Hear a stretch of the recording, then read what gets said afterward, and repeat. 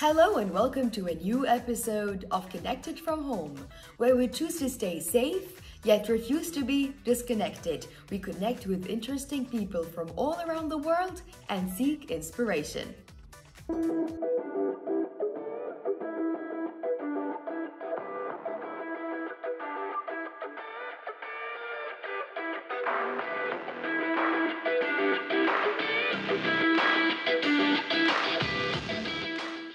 How much time do we waste? Let's be honest with ourselves. How much time do we spend scrolling on our phones? How about contributing 1% of our time for a good cause? This is exactly the concept of 1%, a global platform that encourages everyone to volunteer or initiate volunteering events. Community manager Nadia Shihab will be joining us today and she'll tell us all about it.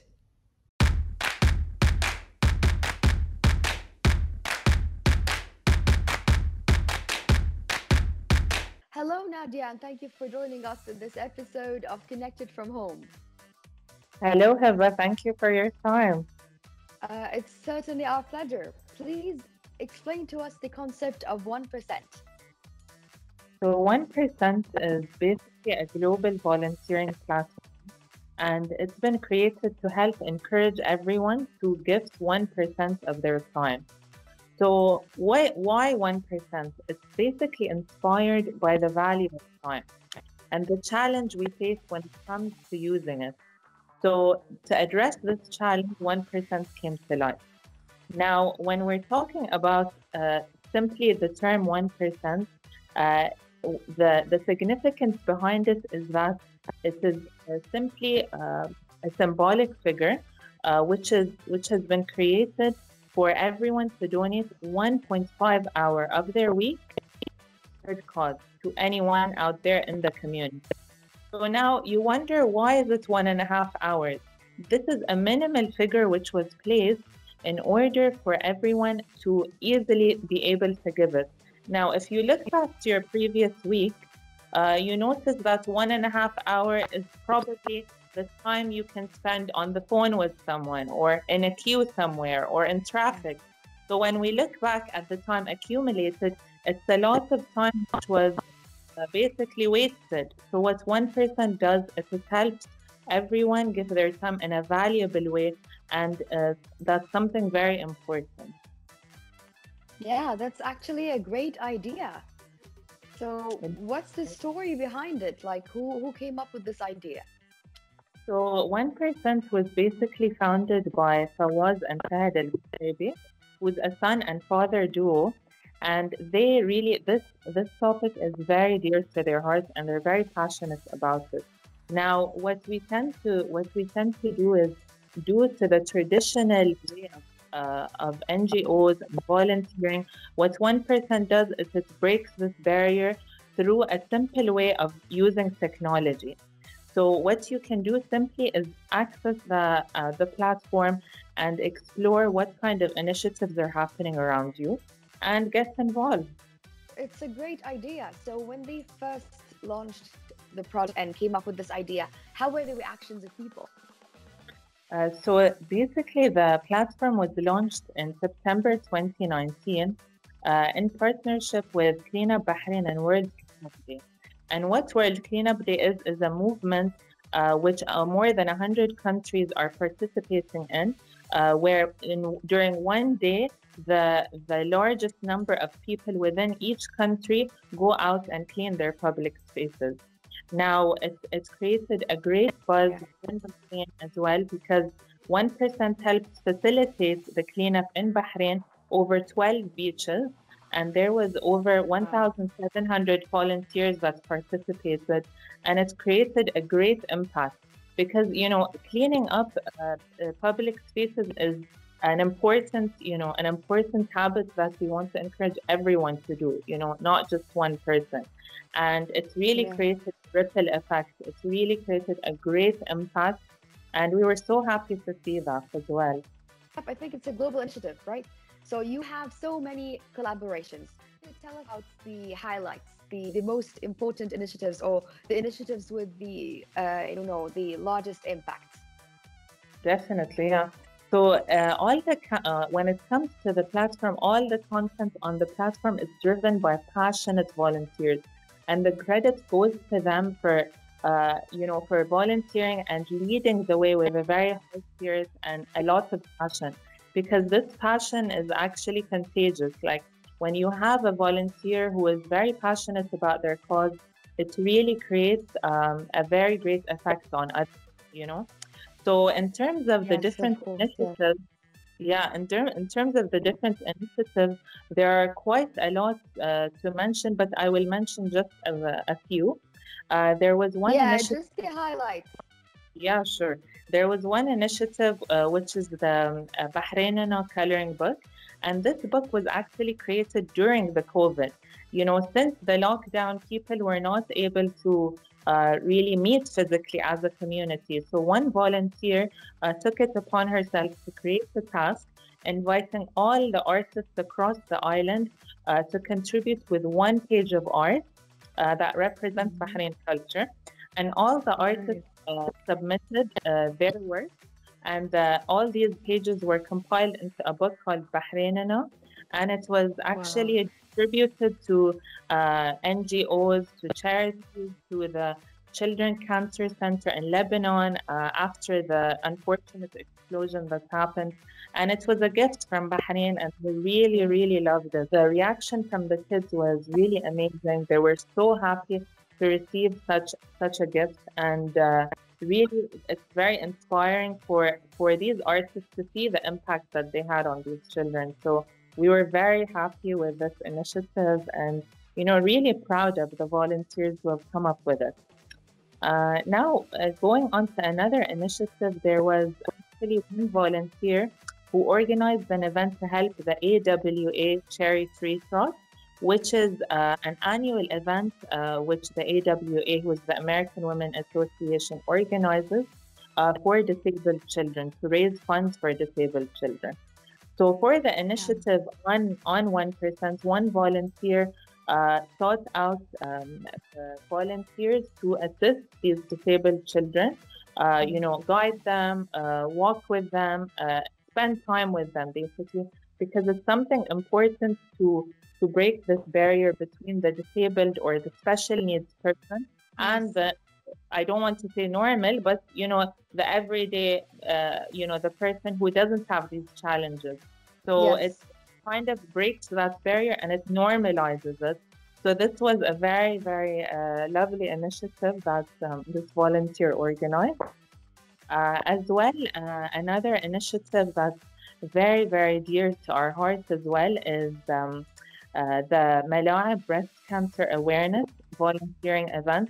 So basically, what the organizer needed was an event where volunteers can help organize the event itself. So it Mhm. was an all women's match, and they had volunteers join to help with the medal distribution, to help with the refreshments, and other tasks. So it was simplified, through the platform. I know what is the concept, but what's the next step? What's the vision? Mm. So the vision, generally speaking, now the important thing to understand as well is that we're enabling people to volunteer in all walks of life because everyone has the intrinsic ability to help another, and it's not just in the context of poverty or helping a certain segment of the community, but everyone across Exactly. the line. know? It's not a matter of someone is, let's say, at a lower level financially than me or at a higher level. It's something as simple as like helping someone change the tire of their car or like giving someone some, like their jacket. It's simply a habit that we want to encourage people doing. Our long term Yeah. vision is to enable 1 billion people to give their time, but for us, it's very important that we kind of spread like this habit of giving their time, of volunteering. So that for us is the long-term vision. Now, when it comes to like the short-term vision, It is also the same. It's simply to enable others to create that and to help other people.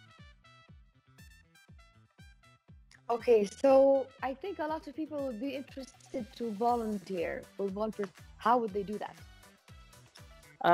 It's very simple actually. You just sign up to the app and you create your profile just by choosing the different interests you like, just filling in your name, your date of birth, and that's it, you're in.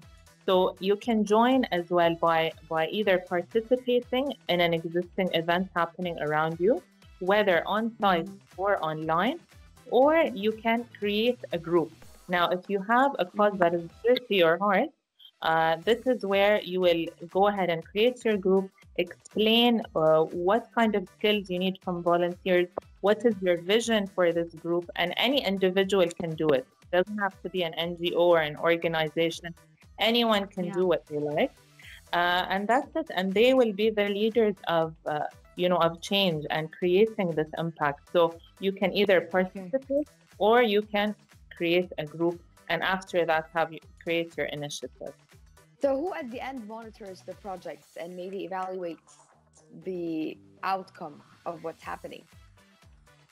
So basically how it's being monitored is there are certain keywords which are filtered out by the platform, which are, let's say, red flags, because the platform allows all kinds of initiatives to happen, but it strictly prohibits any religious, any fundraising events, or any political events. So if there are any words like these keywords that come out, or that's a red flag, they are turned down, because the purpose of the platform is to join the community together and not bring them apart. So it's very important that we follow through with that. Now, when it comes to maybe evaluating the outcome of the initiative, this is where the organizer has tools that helps them organize their events, helps them see the outcome, the turnout of volunteers. It helps them and helps them see the hours that each volunteer spends as well. This is very important for individuals, whether in schools, whether in universities. This helps them kind of see exactly where their time was spent and in which initiatives. So looking through your past events, you'll be able to see what you've done. So you just mentioned schools. Do you have kids participating? Yeah, we have actually kids who are participating as well. There are schools who have joined as groups. Yes. And we have like great examples. St. Christopher's School in Bahrain. We have Museum International School. We have Polytechnic. We've done a partnership. These are groups which are already existing within the platform, because the task we are creating is about to simplify the volunteering opportunities which they can find.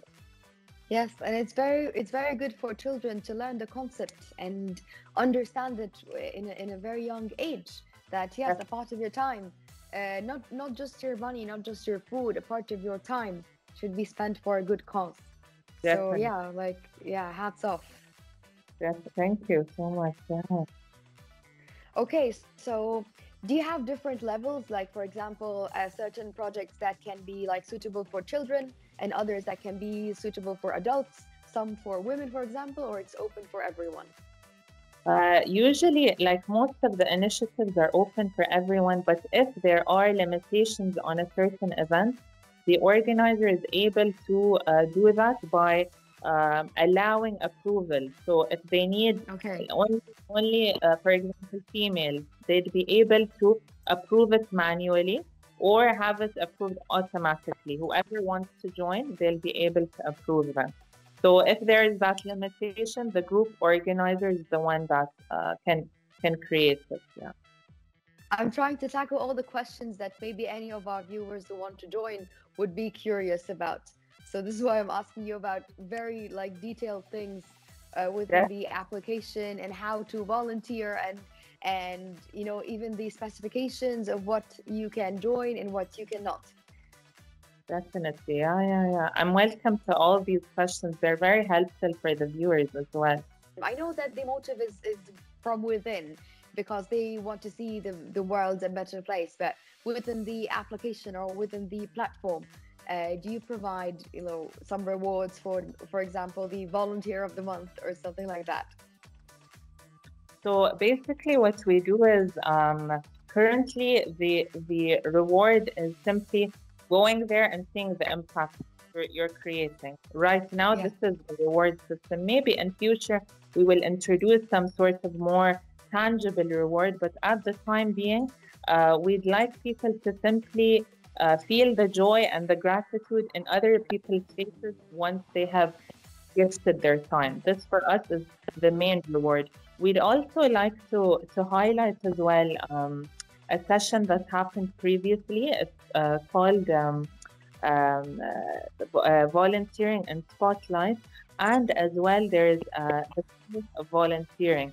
Now this is a webinar that we partnered with Bahrain Polytechnic, and it was hosted with a panel of leaders within their respective fields and for students and the members of the public. And the purpose of this webinar was to actually shed light on this specific, challenge of what is really the benefit of volunteering? What is it? People like to think of like something tangible. Okay, so I'll go and do this. What do I get in return?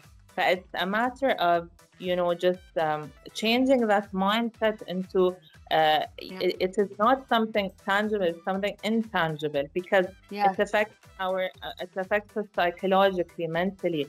It really helps lift our thinking, especially within this difficult time. Even COVID maybe showed us how our mental health is so important, and something as simple as helping someone. Like the previous week there was a green rooftop planting where people were helping create this community space, and they're building it from scratch.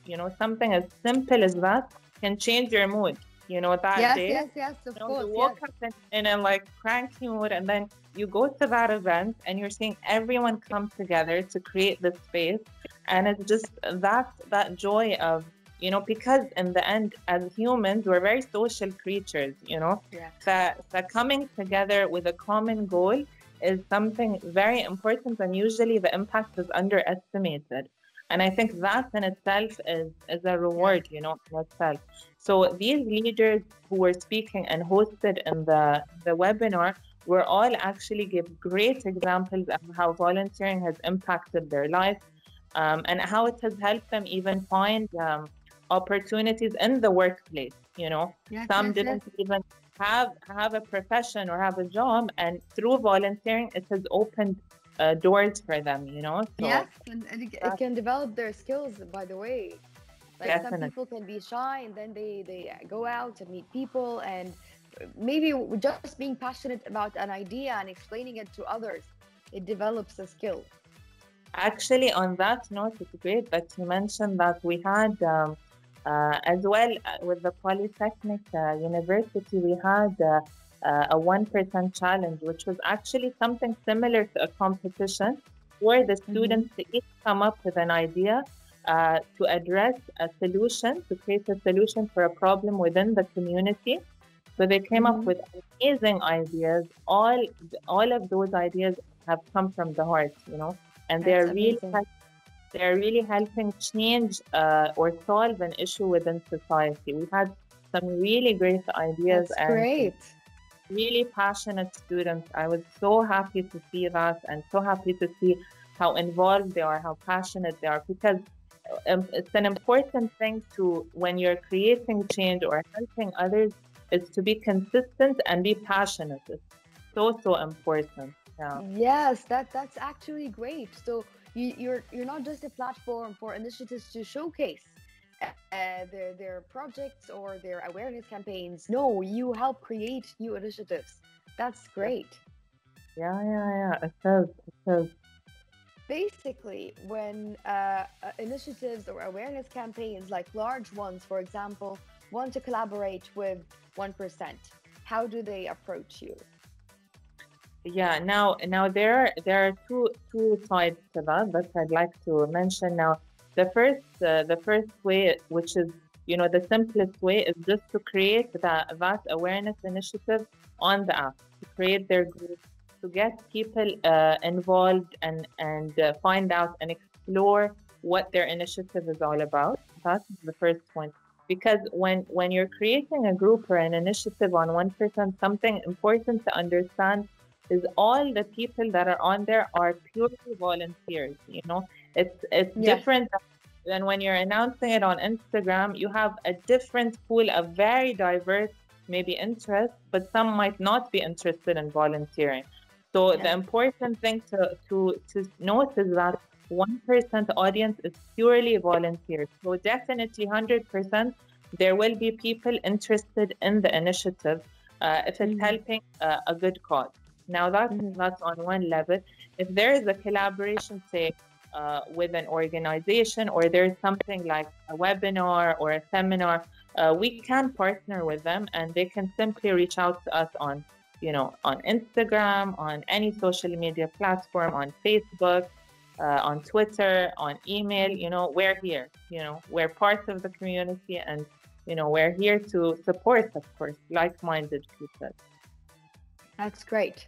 So is it just within Bahrain or is it open internationally?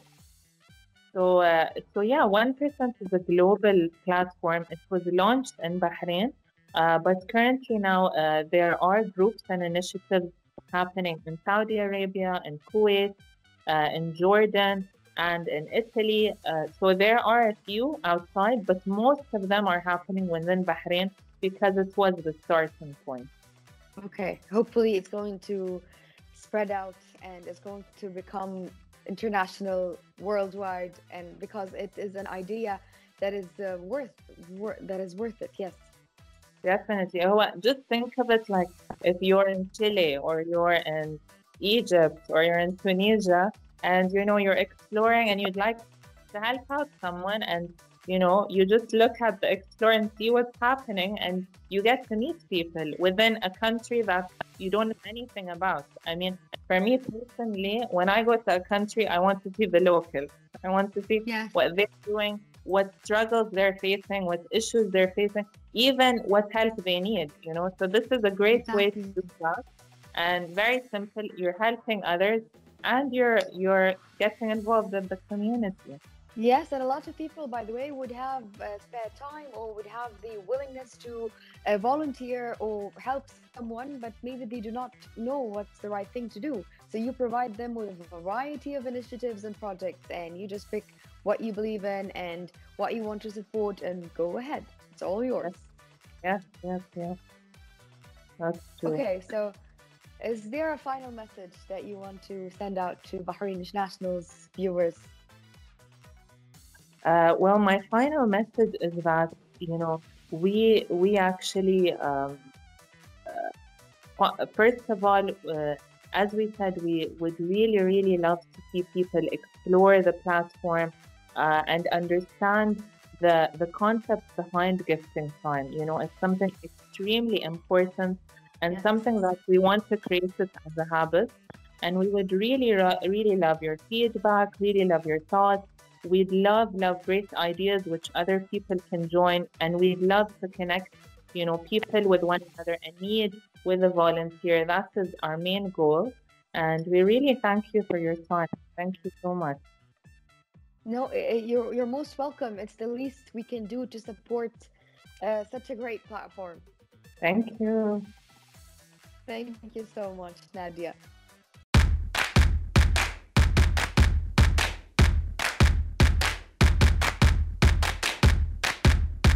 This is the end of today's episode of Connected from Home. See you next week with new topics and guests from all around the world.